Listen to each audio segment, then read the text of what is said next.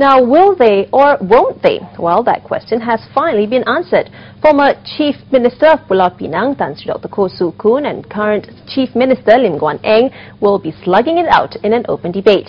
The debate will take place on August 20th in Shah at a yet-to-be-confirmed venue. No consensus has been reached on the topic, but the debate will touch on issues concerning Pulau Pinang, save for the land scam issue, which is being heard in court.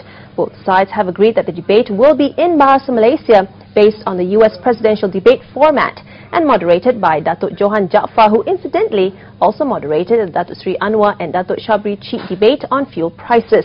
The debate will be aired live on a television station belonging to the Media Prima Group.